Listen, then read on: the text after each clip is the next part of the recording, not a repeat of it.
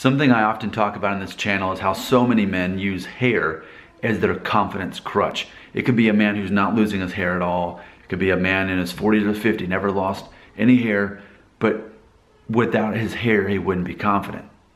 Or other guys who are younger and haven't lost their hair yet, but see the first signs of their temples going back, and it's proving that their hair is their confidence crutch, which I also say in the same way that hair would be a trigger for their insecurity. So on that same stream of thought, I want to make sure that I am not the same way with my beard. As I have the zero guard buzz cut, I don't want it to be that I depend on having scruff or depending on having a beard so that I will be confident in my zero guard buzz cut. I know that it looks better with the beard or the scruff. I know that. That's common sense. We all know that.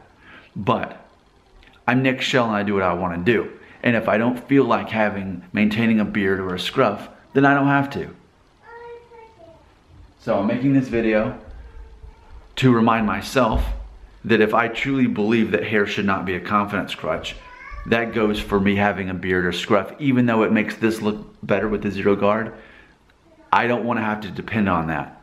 I want to be able to be free of my hair or my beard having giving any direction on my confidence level. So here I am.